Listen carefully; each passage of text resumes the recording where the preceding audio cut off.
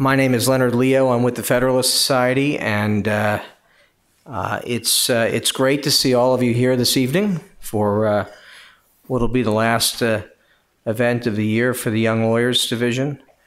It's especially exciting for us to be here and to see all of you come out for this event and some of the others that the Young Lawyers Division has done. Lisa Ezell, our Vice President for Lawyers, has worked hard to establish these young lawyers groups around the country. I think our two most vibrant right now being here in Washington and one in New York. But your success here in Washington and some of the success in New York has driven up demand. And so there are a number of other cities around the country that want to replicate what you do here. And I just want to reinforce the fact that the Federalist Society has always been an institution that, by and large, has been occupied and owned by its young, the law students, the young lawyers. This was the tradition of the Federalist Society going back to the early and mid-1980s. And so to have, a great community of very talented, smart, driven younger lawyers from the Hill and from the executive branch and from law firms here in town is so important to the future growth and success of the Federalist Society. So thank you for your participation, and hopefully for some of you for your current or future leadership in the organization. Well, what we have in store for you tonight is an interview or conversation between Lisa Ezell, again, the Vice President of our lawyers, who many of you, if not all of you, know, and Senator Jon Kyl, who all of you obviously know of. Now, Senator Kyl doesn't really need any introduction in terms of his distinguished background. You are all familiar, I'm sure, with his many years of very distinguished service in the Senate. I came to know him when he was a part of leadership in the Senate, fought many important battles, a number of which pertain to Supreme Court and Court of Appeals nominations and confirmations. Of course, the senator, in addition to playing a key leadership role and a substantive role on judges and legal policy, has played an important role in defense and foreign policy and many other areas. What I want to focus on tonight, instead of that distinguished career, is his statesmanship.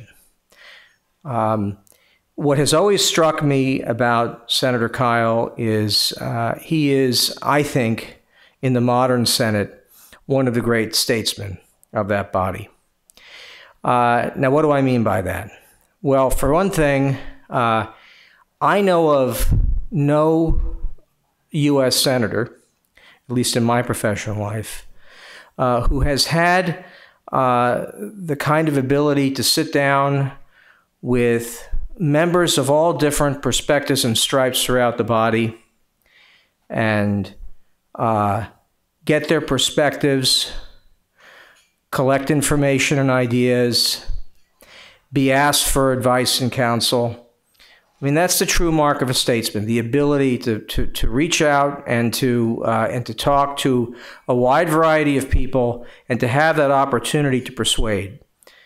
And Senator Kyl has that skill and that calling in a way that I haven't seen in any other senator over the course of my professional life. Also, I would add that, the true mark of a statesman is sacrifice. And I think Senator Kyl has demonstrated that throughout his life, coming back and forth to Washington all the way from Arizona is no easy task. But I think that, one of the greatest marks of the sacrifices he has made as a public servant has actually been later in his career, when he came back here to Washington to serve in the Senate again. This was a very significant sacrifice on his part, and came at a time when it wasn't necessarily easy or convenient. to be coming back to Washington, personally, and also, frankly, politically, because of the environment that we live in today. And so I think that we owe an enormous debt of gratitude to Senator Kyl for his statesmanship and for his commitment to public service, as well as for all the great things he's done, helping to transform the judiciary and helping to develop our defense and public diplomacy policy. So without further delay, please join me in welcoming Senator Kyl, along with Lisa, who is going to conduct what I'm sure will be a very interesting and a thought-provoking interview. Thank you. Thank you. Thank you. Lisa, I might begin by saying, thank you, Leonard. I'm glad you thought I needed an introduction. I'll thank Leonard as well. And I want to thank you, Senator Kyl, on behalf of our Young Lawyers chapter for joining us here today.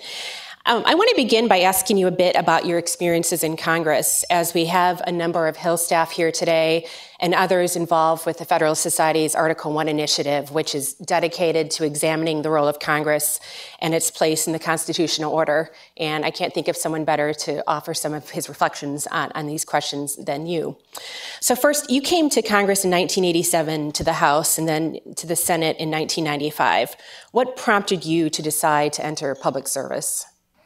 My father had been a member of the House of Representatives from the state of Iowa, entering just before I went off to college to Tucson. I grew up in Iowa. And I saw him as a public servant in Washington. I didn't live with my parents, obviously. I was in Arizona, but that had to have had an influence on me. I studied government in college, got my law degree, went to Phoenix, and became active in the Republican Party there, primarily supporting candidates for the state legislature in similar offices. And all of that brought me into the party and into the political milieu of Arizona. I never would have run for office if my congressman hadn't called me on July 4th, 1985, and said, I'm not going to run next time, and I think you ought to think about it. And my wife and I thought about it on the way home, and ultimately I decided I would go ahead and do that. And that was probably the toughest race I ran, because I had a primary. I had to run against two other people for an open seat in the primary. But after that, I won't say it was easy, but at least I didn't ever have another primary opponent, and I'm glad for that. After you came to D.C., what surprised you most about how Congress operated? Was it different from what you expected, or? Well, coming the most recent time, I had been out for about 5.5 years, and while partisanship was obviously a part of the game back then as well, it did seem to me that there was more of a chasm between the Democrats and the Republicans than there had been in the past. I was welcomed very warmly by people on both sides of the aisle, and it's one of the things I'll really treasure about having come back. The staff, the Capitol Police, the members, they were all very nice to me, and I really appreciate that. But boy, the two parties were estranged from each other. Remember, I helped to shepherd Judge Kavanaugh through the 6 weeks or so prior to his hearing, and then he had his hearing, and that was we thought, almost the end of the game. Well, that was the end of the first half. And I was appointed to Senator McCain's seat at about the same time that Professor Ford made her allegation. So when I came back, it was like parachuting into the middle of a war zone. And if any of you were here during the last hearings, you know that the police literally had to clear the hallways of the office buildings for us to get anywhere. It was a pretty raucous environment, and that was not particularly enjoyable. Going to return back to the subject of your role supporting Justice Kavanaugh, but I want to have a couple more questions about Congress. Are there you indicated that things have become more polarized from when you were first elected and in today. Do you know why that is? Sometimes it's, people spend more time going back to their home districts. They have fewer friends on the other side of the aisle. Do you have any observations on that? Yeah, there are a lot of reasons for it, and beware of the false ones. For example, when I went to college, the big hot subject among political sciences was, why don't the parties have a realignment and get real? You had Southern Democrats who were more conservative than the Republicans, and liberal Republicans from New England that made some of the Democrats look like conservatives. Eventually, that transformation occurred, and it's all but completed. Olympia Snowe is now the last Republican elected in New England. And I don't know, I guess West Virginia might consider near South, but I don't think of too many senators, at least, who would be considered relatively conservative on the Democratic side. So there's been a party realignment. So when you talk about how people in both parties used to get together, understand that a lot of the deals that were made were between the Northern Republicans and Democrats and the Southern Democrats and Republicans. Also, back then, pork was a big thing. Earmarks existed, and basically, if you'll scratch my back, I'll scratch yours. That's how you made deals. And so there were a lot of deals. Now, that's a situation that generally today people think was subject to too much political type of corruption. I don't mean legal corruption. And therefore, it's probably been a good reform of Congress. So there are a couple of situations where it's not the way, people haven't changed all that much is what I'm saying. But there's also been a gradual erosion in the comity. And I'll give you one illustration of that. And it's the personal behavior of the individuals that's really at stake here. I would caution anybody who's got a great idea about how to reform the system that you should think very carefully before you make a proposal about reforming the system. I can't remember now. I thought it was from Tale of Two Cities, but there's a book in which the woman is sitting there knitting, and she says, "Reform? Sir, don't talk of reform. Things are bad enough already." And that's the way most reforms of the process, especially political type reforms, end up working out. It's more a matter of the people, and here's the illustration. When Clarence Thomas was on the floor of the Senate for his confirmation, Ted Kennedy and Pat Lee were both ardent opponents, both members of the Judiciary Committee. And they both said at different times on the floor, we don't want we don't want Thomas to be a justice on the Supreme Court, and we could filibuster his nomination, require 60 votes, and he wouldn't win. But that would be wrong. And really, until after the 2000 election, there were no examples of filibustering judges, courts of appeal judges, or U.S. Supreme Court justices. Remember, Clarence Thomas was confirmed 52-48 because Kennedy and Leahy did not filibuster. So as recently as that time, that was not deemed to be in good form. And I can remember when I first came to the Senate, Bob Dole was the leader at the time. Everybody got a right to offer amendments. Everybody got a vote on amendments. And I remember it was after Bob left as majority leader at some point. John McCain, my then colleague, came roaring onto the floor one day, and he was red hot because some Democrat wasn't being given an opportunity to offer an amendment and get a vote. Back then, that's the way things worked, because you didn't object every time to every idea that you thought was a bad idea and that you might get beat on. You let the other side have their votes, and they let you have your votes. And that all began to change. And so it's not the rules. The rules have been the same all throughout. Until, I should say, with regard to judicial nominations, as you all know, Harry Reid pulled the nuclear option and changed the rules with respect to district and courts of appeals. And then when the Gorsuch nomination came along, Leader McConnell did the same for the Supreme Court. That actually was conforming the practice on confirmation of judges to the way it had always been. The filibuster existed, but it had never been used until 7 Court of Appeals judges, President Bush, Miguel Estrada being one, you remember that famous, that whole series of those people were held up, And Bill Frist, the majority leader at the time, was about ready, I think, maybe, to pull the trigger on the nuclear option and do the same thing that Harry Reid did for President Obama in his last year or last 2 years, I've forgotten which, to eliminate the filibuster of Court of Appeals judges. But the Gang of 14 interceded.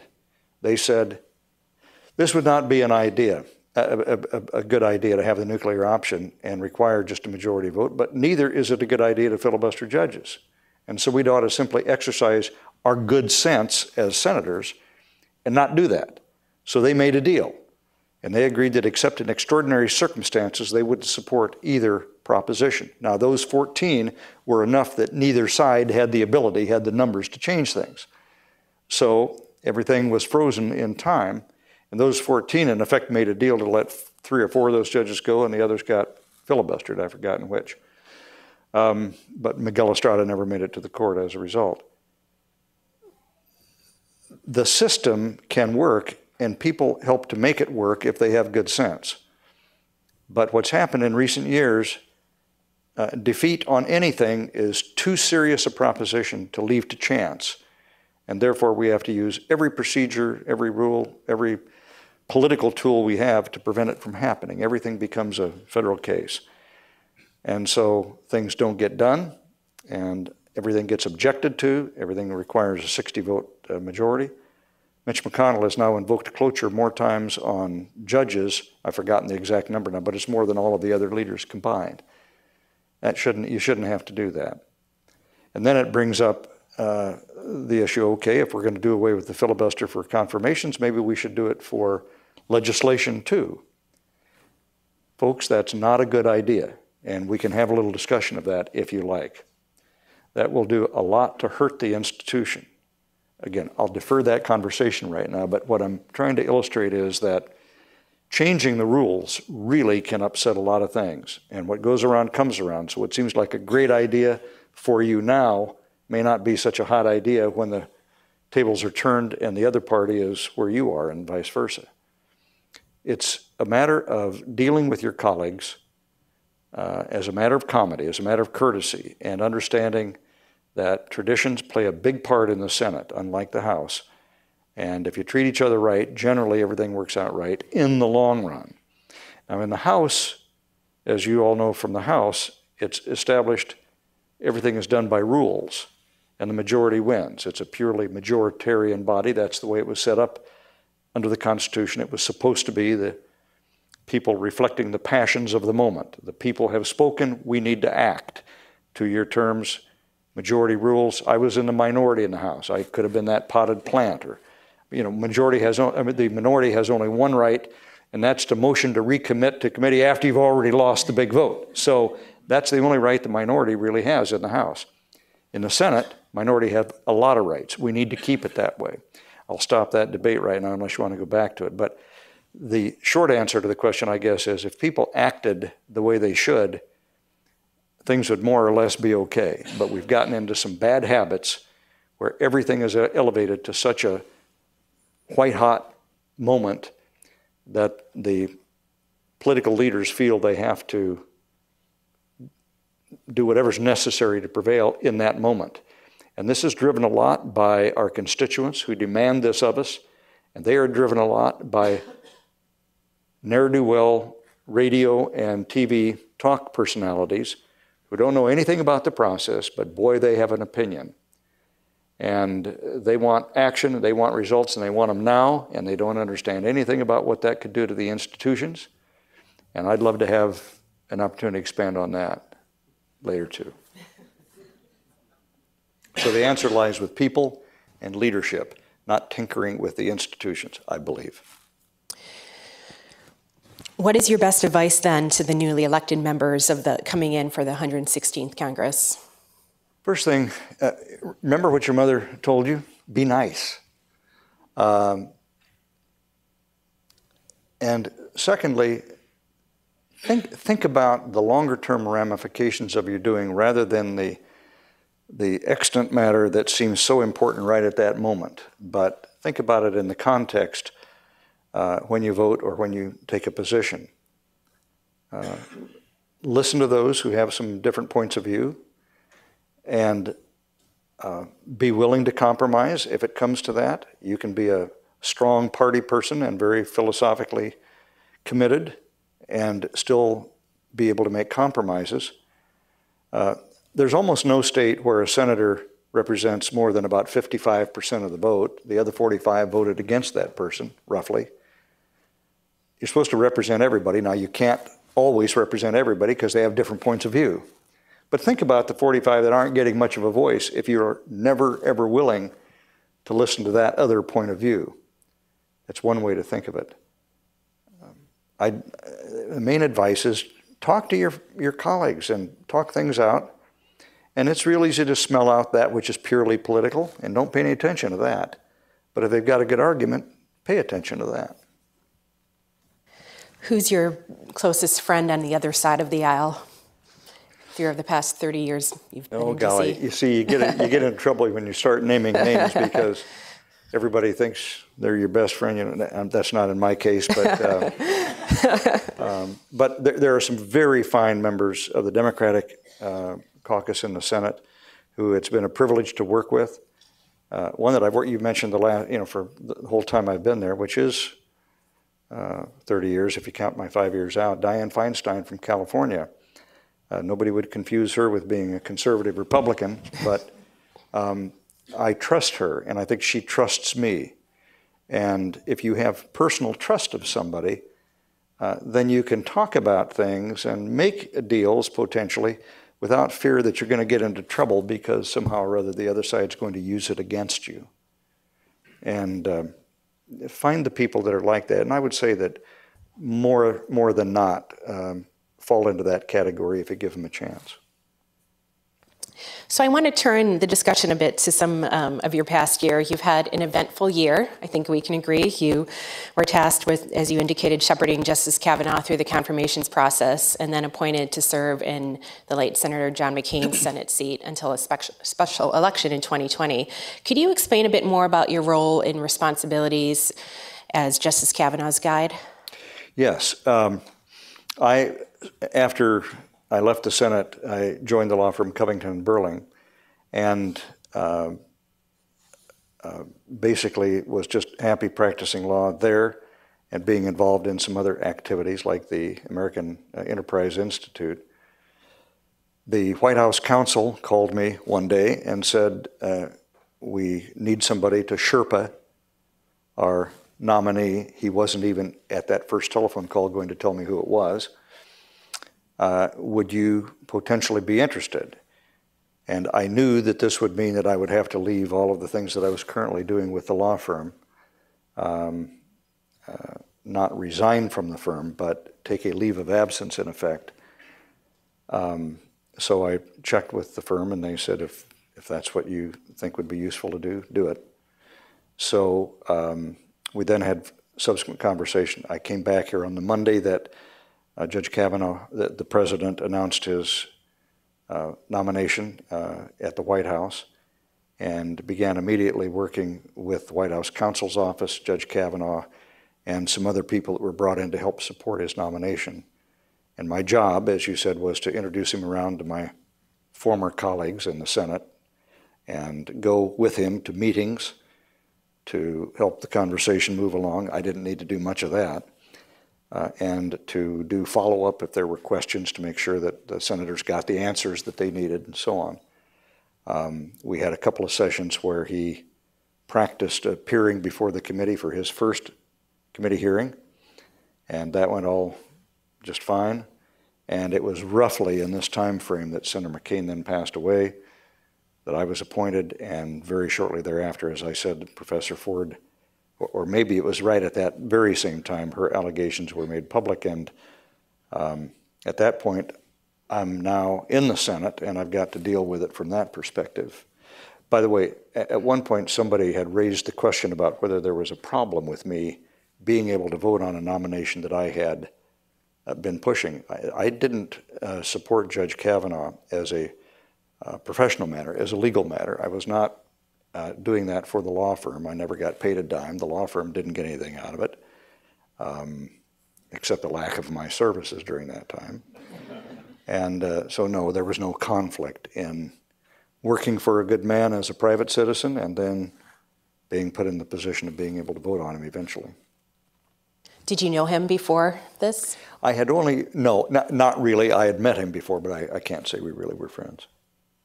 How are some of the closed-door interactions compared to the public hearings? Interesting. Yeah, that's a good question. And I guess I can tell a couple stories. Maybe I won't use names. I'll maybe use one. First of all, I learned a lot.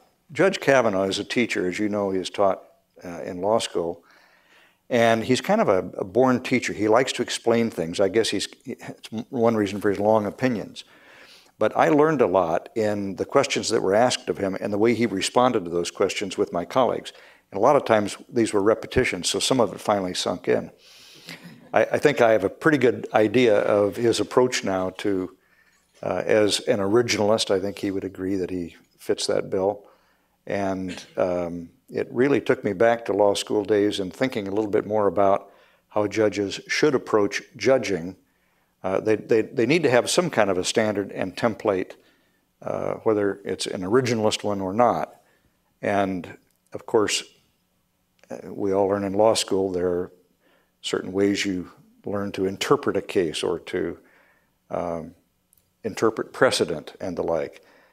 A lot of rules of the game that you apply as a lawyer and as a judge, but to hear him explain how he would do that was interesting.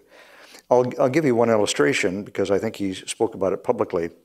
He said he has a great respect for Judge Garland on the D.C. Circuit Court of Appeals. They became great friends. And he said, I kept wondering, why do we keep reaching a different conclusion in all of these administrative law cases? And he said, it finally dawned on me that we just had a different threshold for the question of ambiguity. The statute's ambiguous. He said, we'd be having a conference. I'd tell my colleagues, well, here's my reading of the statute. And they'd all say, well, we think you have the best reading of the statute, but we still think there's ambiguity. And he would say, that's the problem. If mine is the best reading of the statute, let's go with it. No, there's still ambiguity. Well, once there's ambiguity, you know the rest. Chevron, and then you have a whole series of things that tumble into play. And there are a lot of folks that don't think that's the best way to interpret congressional law. So little things like that, I think we're elucidating. I will tell you that one Democrat senator, who I will not name, we walked out of that meeting, and I knew that Judge Kavanaugh was not going to get that person's vote, but they couldn't have been best buddies. They were slapping each other in the back. All they did was talk sports. So, okay, there's a clue. And it was a very good meeting. This became one of his biggest opponents in the hearing at the end of the day. But the final point I'll tell you is that the person who by far, no denigration of the others, because I would give a lot of them an A, but this was an A++ interview. Susan Collins conducted a 2 hour and 20-minute cross-examination of Brett Kavanaugh that would make any trial lawyer proud. She's not a lawyer, but she had asked 19 different lawyers to help advise her. They had read, one or another of them combined, had read all of his opinions, all of his law review articles, all of his speeches, selected the components that she should read, which she did, and she knew well, had in mind, and they had developed a whole series of questions in different segments. And I'm telling you, it was like a law school exam, an oral exam for a PhD. She did a superior job, very much like the speech that she gave on the Senate floor, which I think rightfully will go down as one of the great Senate speeches. But she did a terrific job of ferreting out what she thought were the most important things about his temperament, about his philosophy of judging, about precedent, and about a lot of other subjects, which some of which came out in the hearing, but nobody could go into that much detail as she did in the private meeting in her office. I want to turn a little bit. You served with the late Senator McCain for 18 years, and I was wondering if you could talk a little bit about your relationship with him and any memories you'd like to share. Well, I was always the junior senator. John McCain was a very interesting person and a remarkable person. Everything that you heard about him in the various services following his death was true. That is to say, it all had a connection in the reality of who John McCain was. There were some references, humorous references to his personality, which wouldn't always fit into the, who's the lady that wrote the how to be a good person in fair society, you know. Can't think of it at the moment. In any event, John would occasionally curse. And he did have a temper, but it was off and on, and he had a capacity to forgive. I mean, he forgave the North Vietnamese and a lot of political enemies too. He, I think, had the best instincts in national security matters in the foreign policy sphere of anybody that I served with. He did not have the best economic instincts. My point is, we all are good at something and not so good at others. And I think he was one of the best when it came to national security matters. And I will tell you what one of the reasons is, because he worked at it. He traveled so many weekends when he could have been home. He's off on a codel to some garden spot like Yemen or Iraq, places that weren't fun to go to, but he knew more world leaders and other leaders. I think that he knew as many as any Secretary of State. And he went to conferences, he collaborated with a lot of foreign leaders and military folks as well. And by the way, he wasn't just a yes man for the military. In fact, they feared him probably more than anybody else because he knew what they were up to.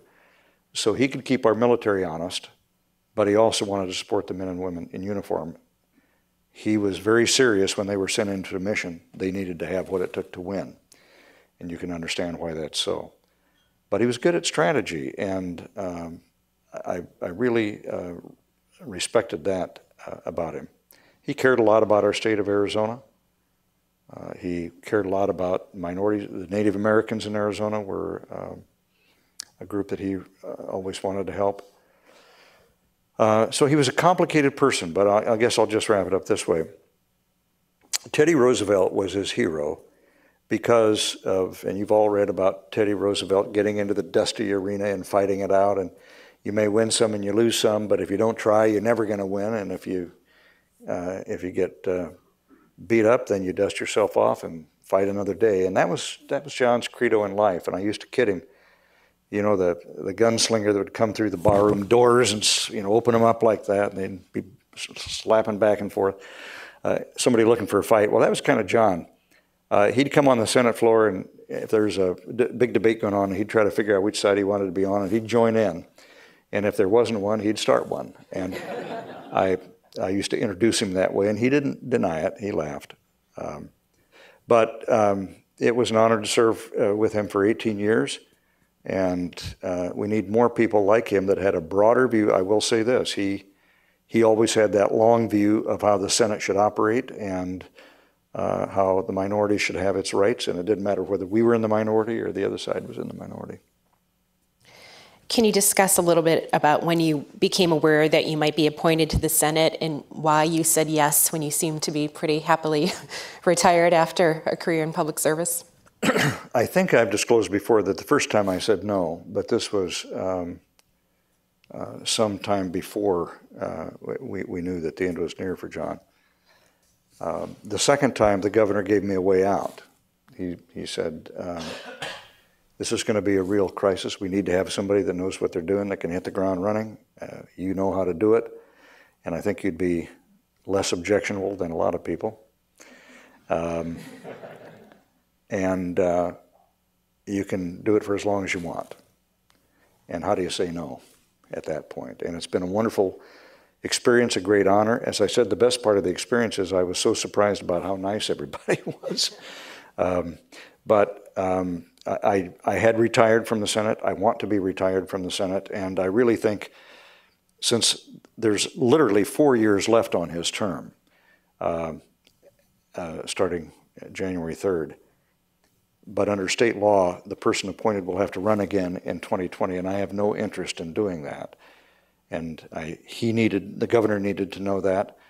I think it would be wise if he appoints somebody who can be an incumbent and who might have a reason, have an interest in running again. And that's not me, so he knows that my time will be limited, but we're going to see it through at least to the end of this Congress, and it's been, as I said, a real honor and a privilege to again represent the people of Arizona. It kind of reminds you, after 5 years, it's a little more distant. It reminds you of what it was all about, and it's all about representing people.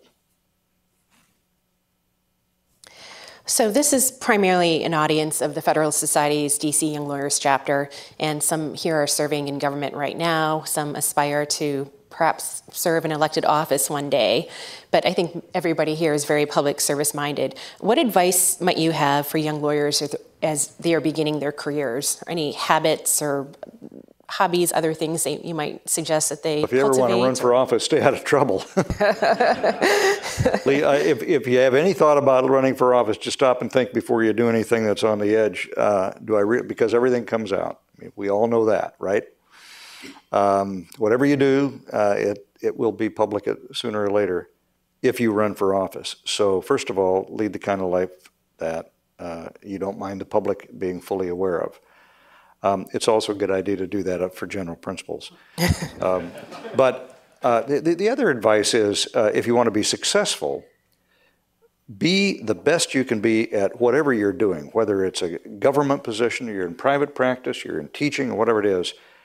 Strive to be excellent, to be the best.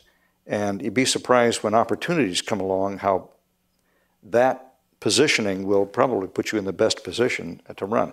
I had a good friend from freshman college who always wanted to be a U.S. Senator.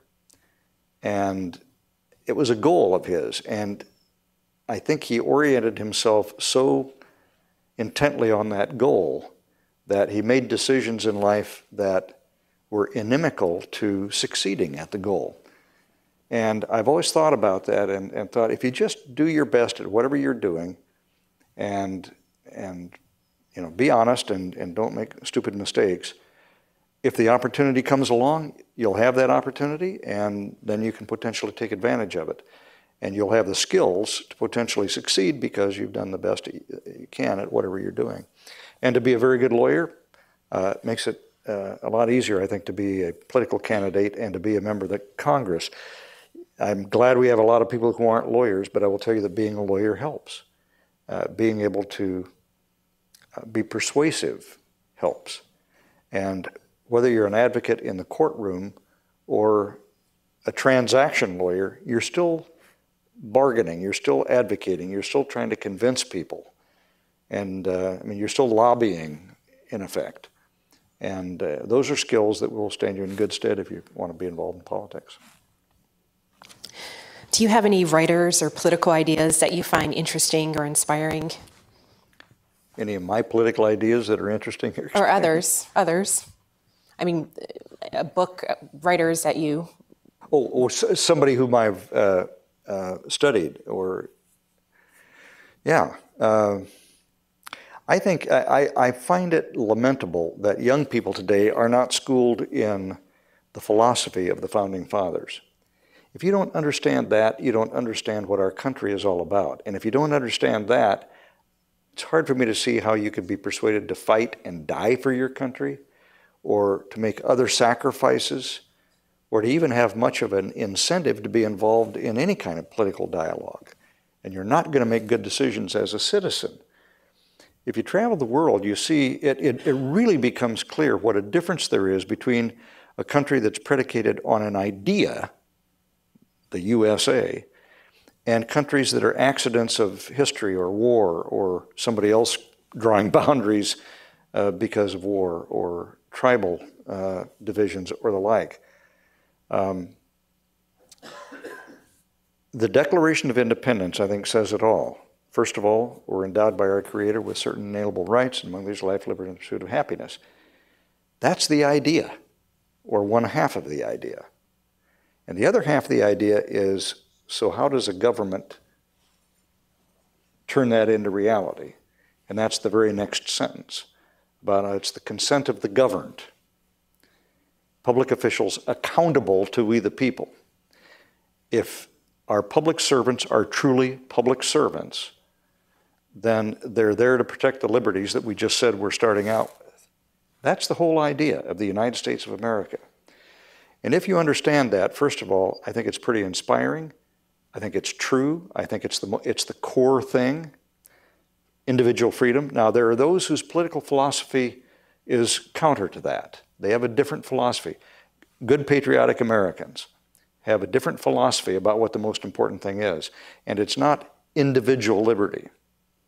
I happen to think, as the founders did, it's individual liberty, life, liberty, and the pursuit of happiness.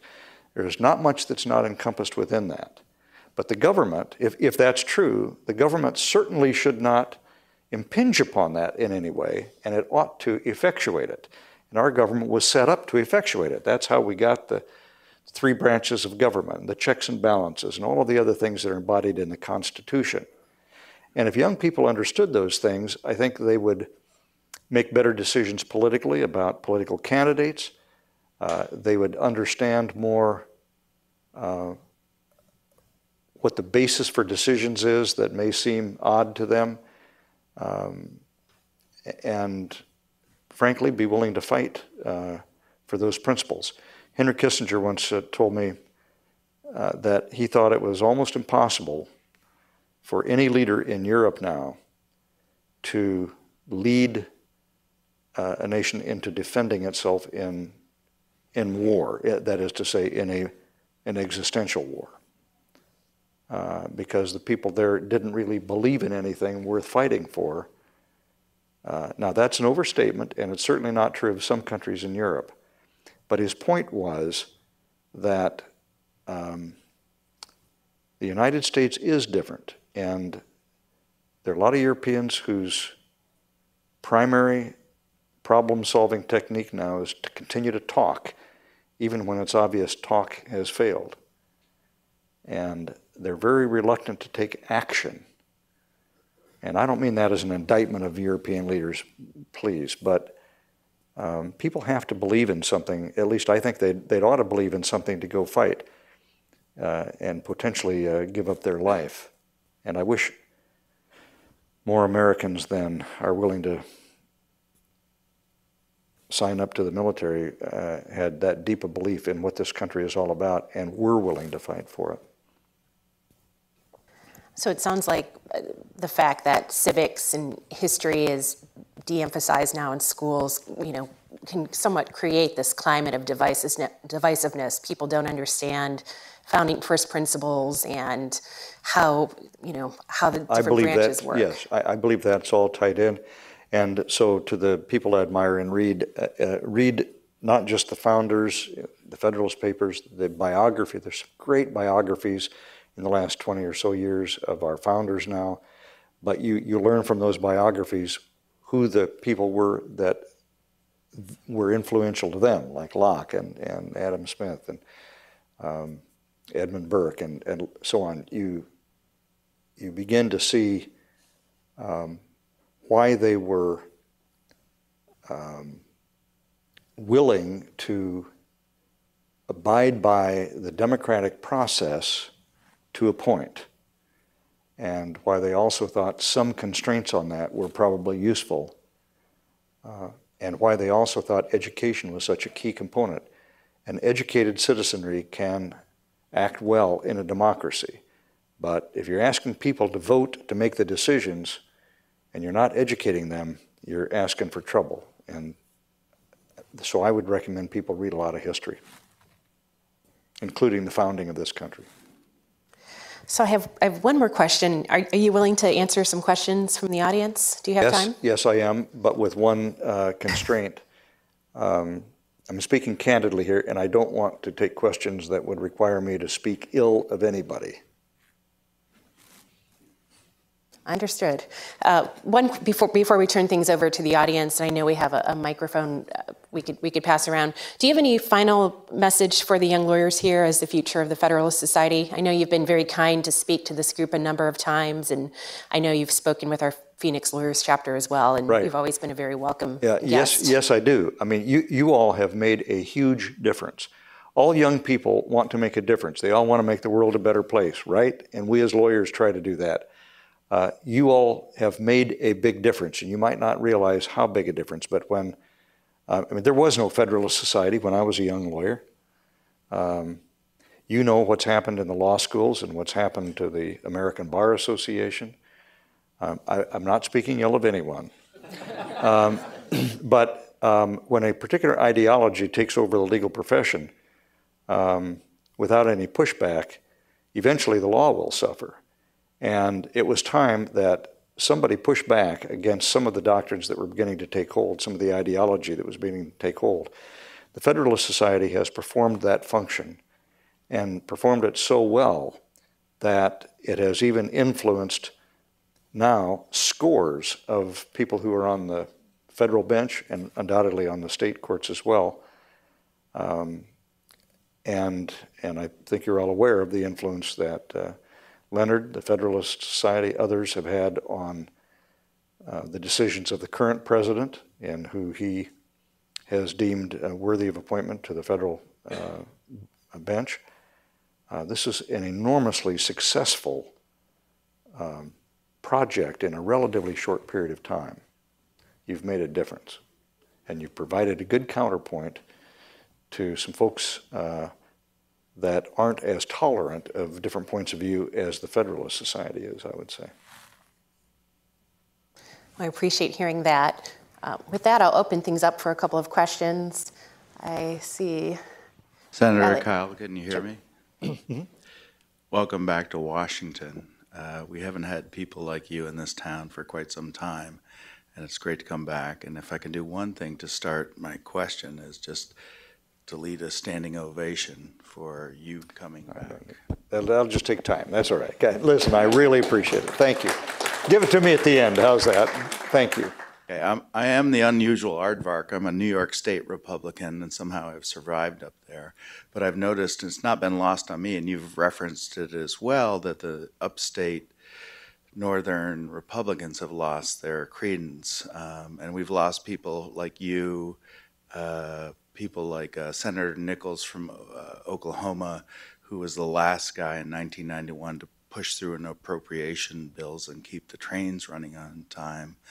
But my question for you is more focused on not what brought you here, but what you learned within that first 6 or 12 months that you were here about how you needed to govern once the authority had been thrusted on you and you realized that you had this authority and you needed to bring people together, and what you did, because it's obviously something we don't see now anywhere in the news, the divisiveness, the politics of personal destruction, the Kavanaugh hearings, and all of that. And is there some sine qua non that you brought that is like out of the greatest generation or the generation where you are right out of that, that could be visited on all these? They're very young. I got a little gray hairs, but yeah. First of all, let me dispel the notion that that a lot of my Senate colleagues today wouldn't like to engage in good old bipartisan problem solving. Many of them were in state legislatures. They all came to get things done. They all, as politicians, get along pretty well with other people, and they try to. They like doing that. That's what politicians do. So I am no different than anybody else, and I'm certainly no better. I am not condemning my colleagues at all when I say that it's up to us. You know, we're all responsible for our actions. That was my point before. And it's a situation where a lot of good people have gotten into kind of a bad mood. And part of it is the shirts and skins attitude. You know, you put on your jersey when you get sworn in, and you better be loyal to that team. So it's hard to break out of that. But I don't mean to suggest that most of my colleagues might not like to break out of that if they could. But the political pressures are daunting.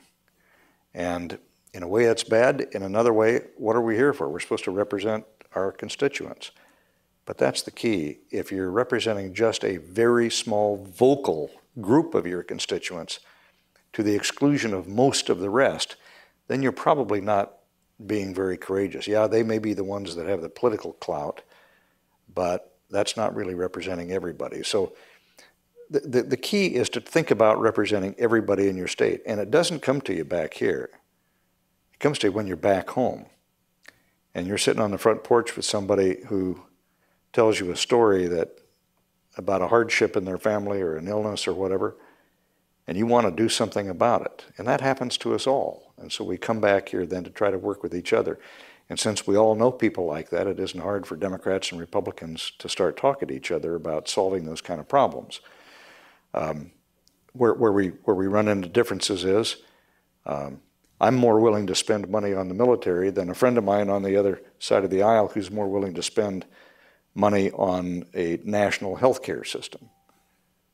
Well, I can make my case, that person can make his or her case. Neither one of us are necessarily right or wrong, but we just have a little different orientation as to where we'd ought to be prioritizing. So if we have a little more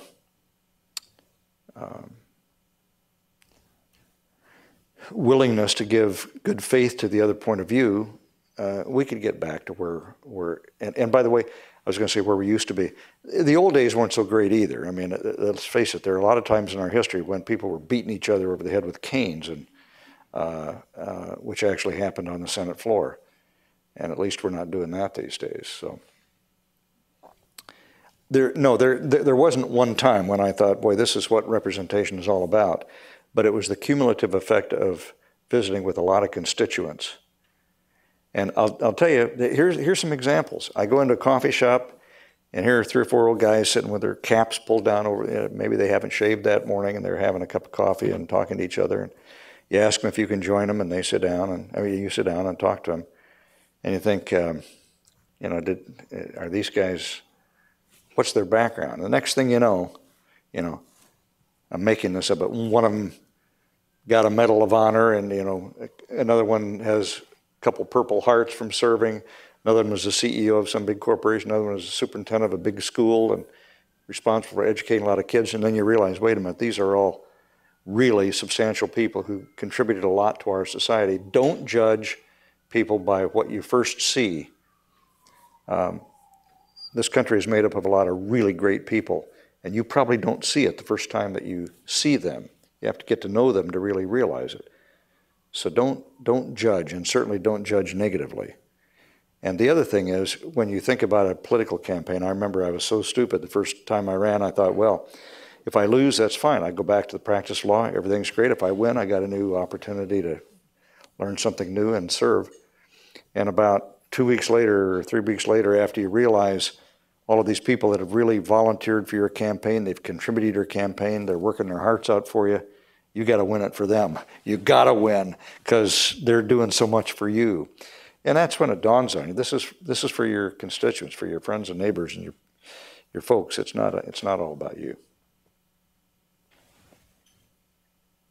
A couple more questions. Elliot?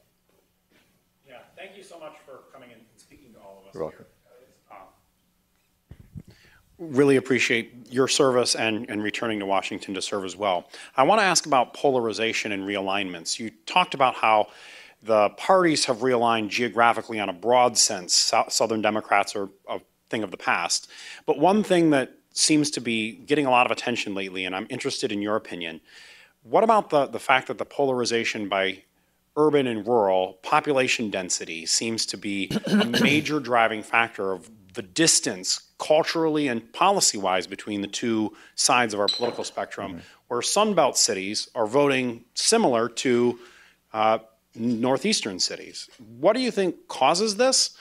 And what can Washington do to bridge or smooth over some of the divergent interests and cultures that seem to be developing in our country? Yeah, I think you really have to drill down into the phenomenon to understand it rather than take a superficial analysis of it. And I don't mean to suggest that your analysis is superficial, but For example, Sunbelt cities. I know a lot of Sunbelt cities that voted very conservatively and a lot that voted less conservatively. It all depends where you are in the Sunbelt and what the history is and what those people are like. Phoenix, I guess, is a Sunbelt city. We have an enormous Republican registration advantage and generally vote very Republican. Tucson is just slightly south of us, also in the Sunbelt, I would argue. It's more of a liberal university town.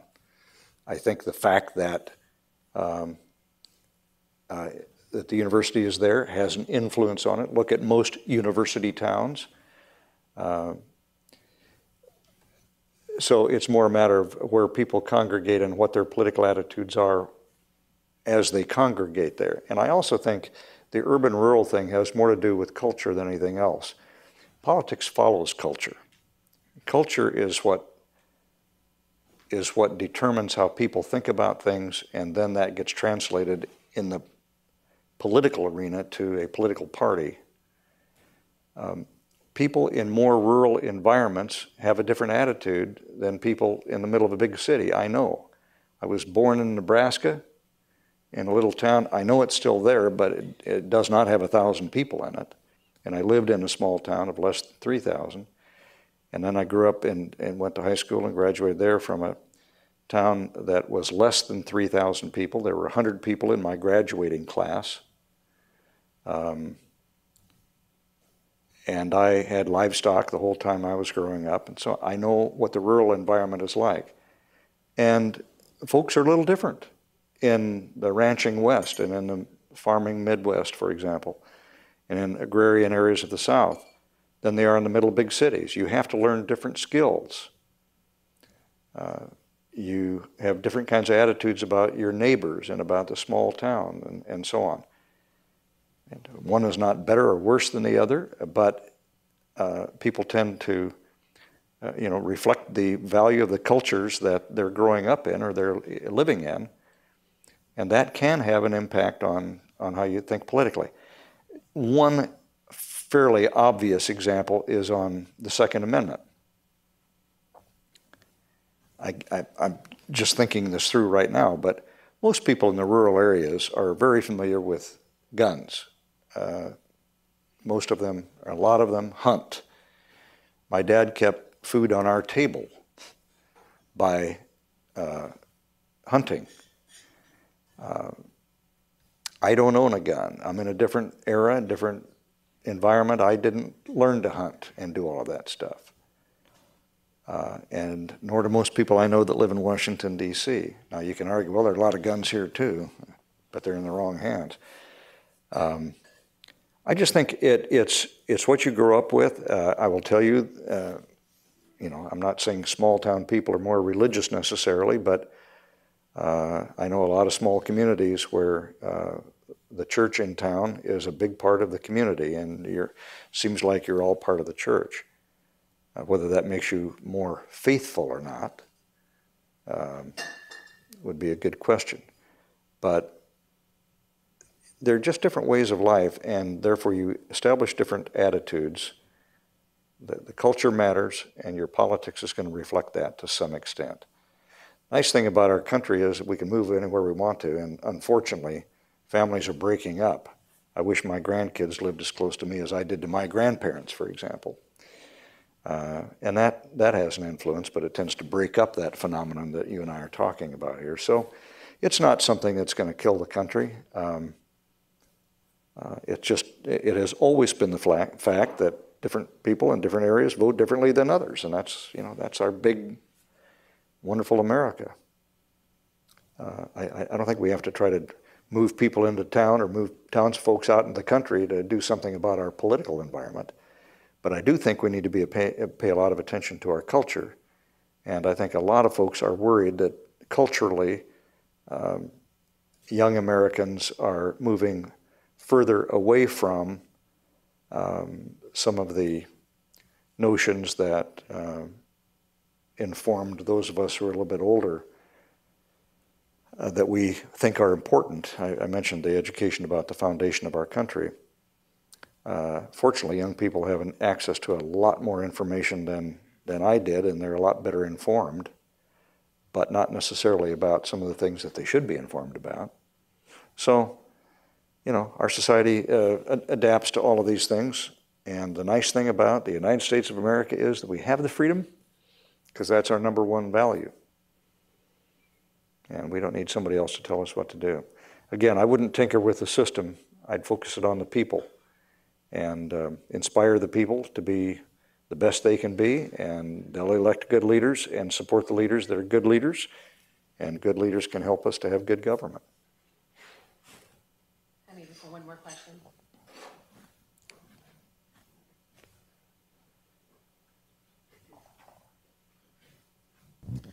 Senator Kyl, I was wondering if you could address the centralization in Congress from some of the more committee-driven structure that had been in the past towards much more, I think a lot of our budgeting now is negotiations amongst the congressional leaders rather than it being from the body as a whole.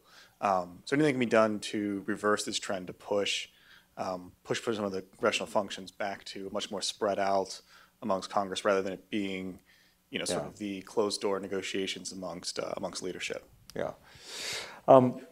That's the regular order. Have bills come through the committee and be debated in committee and amended in committee, and then come to the floor and have the same process again, and then work the will of the House, and then go over to the Senate and do the same thing again. And that's the regular order concept, which probably produces the best result because more people have more hands on it, more eyes on it, and it gets scrubbed a lot better, and it has more consensus and therefore more buy-in when it's done. That's the theory, and I think that's correct. The problem is when you're not able to get things done right, they get pushed into little piles, like, for example, appropriation bills. And in order to bring Congress to a close, somebody has to negotiate the final packages. And they're frequently big packages with lots of moving parts. And the staff of the four leaders, and maybe somebody from the White House sitting in a room negotiating all these different things and deciding which ones go in the bill, which ones don't go in the bill, making deals, and not having the input of all of the members, but reflecting sometimes the parochial interest of those leaders as well as their interest for their body as a whole. And the decisions are less likely to be broadly based, fully vetted, scrubbed, sandpapered, whatever word you want to use, and less likely to have buy-in from more people, and therefore sometimes less longevity as a result. Things that are rammed through tend to be dealt with later on more than one occasion, and whereas if you have something that's bipartisan and gets a pretty good vote when it gets passed, it's likely to stand the test of time better.